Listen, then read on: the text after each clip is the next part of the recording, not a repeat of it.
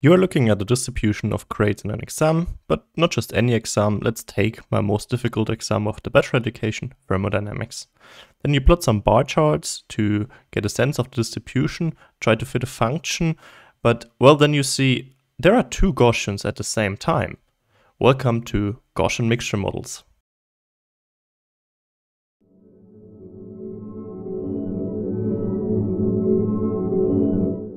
Hi, welcome to a new video. Today we want to look at Gaussian mixture models. For this I will give an intuition and then we will see how it is implemented in TensorFlow Probability. So in the intro we looked at the distribution of grades for a particular hard exam. And we saw that there are two peaks in our distribution. And that is also the reason we call it a multi-modal distribution. I mean, we can't model this with a regular Gaussian anymore. I mean, regular Gaussian only has one peak, only one mode. So because here we have two peaks at the same time. So in one distribution, that's what I mean by at the same time. And this is extremely handy because based on the peaks, we can derive or kind of see a clustering of our data. And in our case, it's fairly simple. I mean, in the first cluster, we have the students that passed the exam. And in the second cluster, we have the students that almost failed or failed the exam. And Gaussian mixture models provide us with a really handy tool to perform these kind of clusterings on a wide variety of data. Here we are looking at the univariate case, so when the grade is just a scalar value, but the Gaussian mixture models can also be extended to multivariate distributions or multivariate cases, and there they prove extremely handy. But what does it mean to have two Gaussians at the same time? For this I will take a copy of our original plot and take two copies, and for the first I will remove the second peak and for the second I will remove the first peak. And then we see we have two distributions. For the first, for the students that passed, we have a wide Gaussian, let's say centered at 2.8. And for the students that failed, we have a narrow Gaussian at, let's say, 4.8. And you could ask yourself, well, is it just the superposition of those two? So if we add those both up, are we getting like our true distribution of the grades? And for this, let us assess it in another plot. And we have our grades x, and here our p of x. And I will plot the two distributions in this one plot. And for this, let us start with first the distribution of students that passed the exam. Let's call this p1 of x. Then let's get a distribution of students that failed the exam. And let's call this p2 of x. And by a superposition, we could then ask ourselves, is p of x not just p1 of x plus p2 of x? But if you look at it like this, then you will soon see that this violates the normalization that those probability density functions have to adhere to. So it violates normalization. And this is because the first distribution has to integrate to 1 and the second has to integrate to 1. And if we add them, then the full distribution would add up to 2. Well, it's no longer probability density function. So we kind of have to introduce mixing coefficients. And let's say for our full distribution, we mix, let's say 0.4 times the first distribution and 0.6 times the second distribution. We will call them pi. Pi1 is 0.4 and pi2 is 0.6. And then p of x is pi1 times p1 of x plus pi2 p2 of x. And well, then we have a full probability density function. But this might remind you of something now. If you watch my videos on mixture distribution, then this is nothing else than a marginal for a mixture distribution. So let's write this down. Isn't it just the marginal of a mixture distribution? And that's correct. I mean, we are looking at Gaussian mixture models, and Gaussian mixture models are a special case of mixture distributions. So Gaussian mixture models are a special case of mixture distributions. And then these pi values would remind you of categorical distribution, because these are the parameters for a categorical distribution. So then let's look at, if it's a mixture distribution, then let's look at a directed graphical model.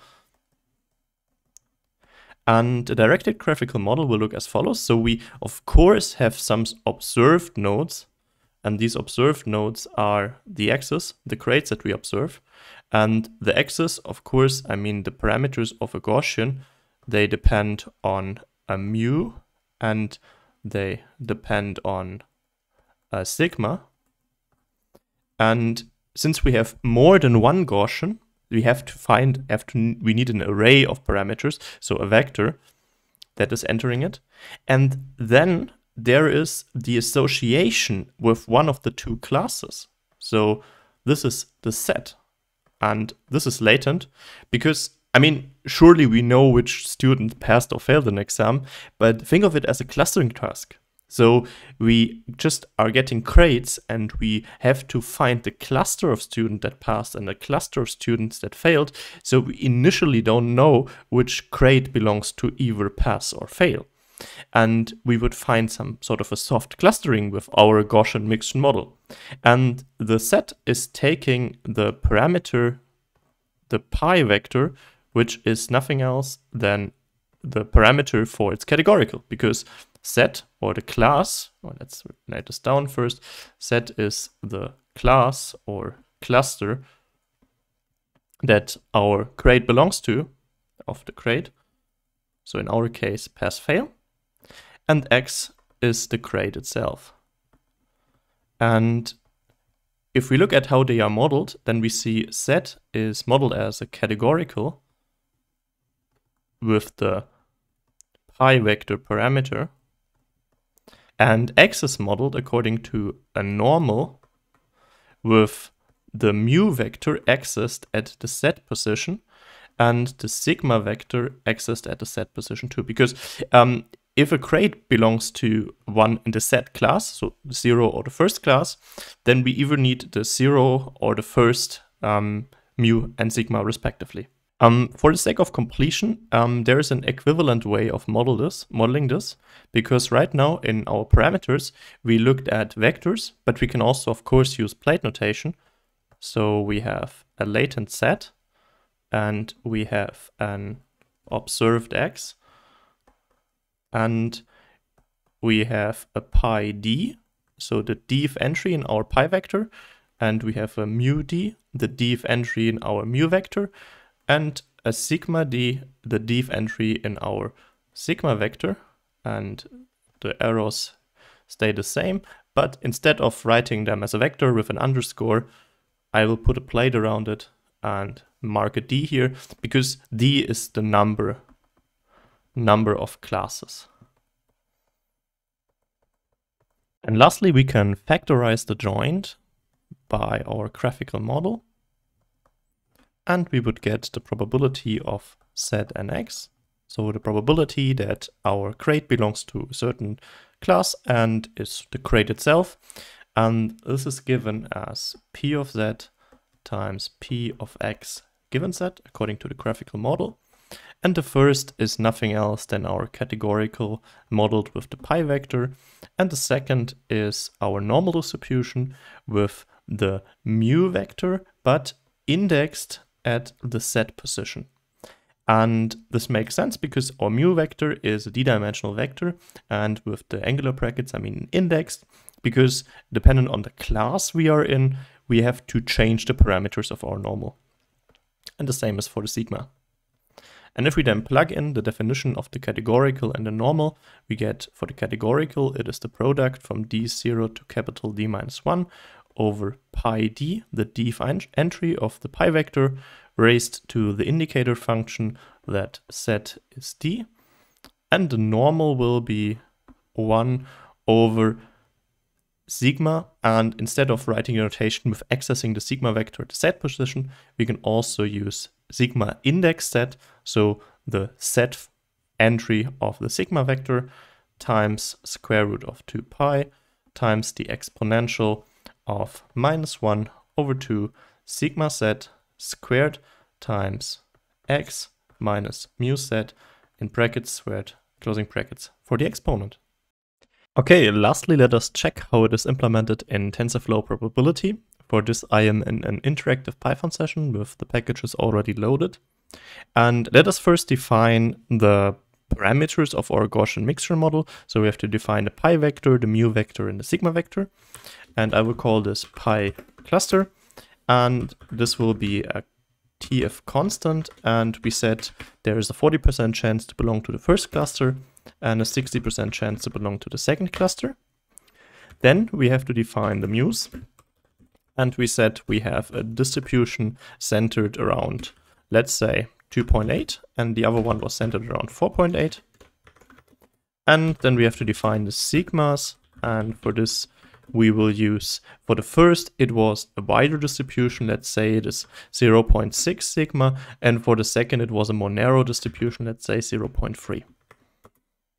Okay, then we can first create the cluster distribution.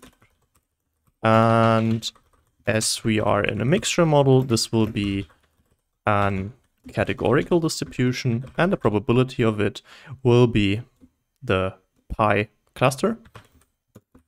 And we give it a name, cluster. Then we can look at it and we see cluster distribution is a categorical. It has no batch shape, no event shape. And if we query it, for instance, like a sample, then we get a 1. So we have a sample that belongs to the first class, and we can sample it 10 times. Then we have 0th class, first class. I mean, we only have 2 classes here. Then let's define the crate distribution. And for this, we will use a batched normal. So we will provide the normal with a vector argument so that we have 2 normals that are evaluated in parallel. And we provide it with the location, which will be our mu's, and the scale, which will be our sigmas. And the name of the distribution is crate. And if we look at it, then we see it is a normal, but it has a batch shape of 2. So it is evaluating 2 parameters at the same time. And if we were to sample it once, then we would also get 2 samples, one for the distribution of the students that passed, and one of the distribution where the students failed. And I mean, these kind of values, they kind of coincide with this idea. Okay, now let's look at how the mixture model would work in theory. So for instance, if we were to sample our mixture model, we would, for instance, sample our cluster distribution. Let's say we sample it 10 times. Then we get what we had before, then a crate that belongs to the failed cluster, passed cluster, failed cluster, and so on. And we would also query our crate distribution 10 times. And then we would choose the entry of this based on the cluster it belongs to.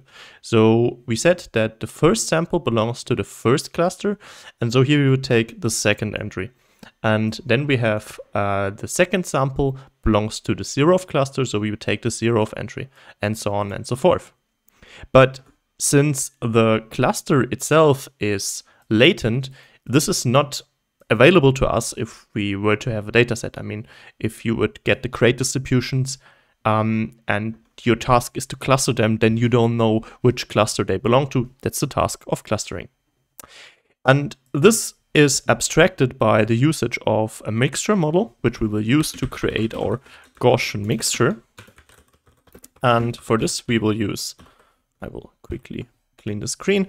And here we will use the mixture same family, because all the components distributions will be normal. And for this, we have to define the mixture distribution, which is our cluster distribution. And we have to define the components distributions. And for this, we will use the crate distributions. And then we have our Gaussian mixture. And if we can look at it and see it has no batch shape, no event shape anymore, makes sense because the crate distribution is a scalar value. And if we query it, for instance, 10 times. Then we get 10 samples. And now we don't know which cluster they belong to. I mean, we can still kind of guess, but it's at least the data set that we would be provided with. But I think it's really interesting to now look at the probability density function. And for this, I will plot it. And we need two packages for it. First, we need NumPy, and I will plot with the help of Plotly. And we need Plotly Express. Then let's create an array of x values.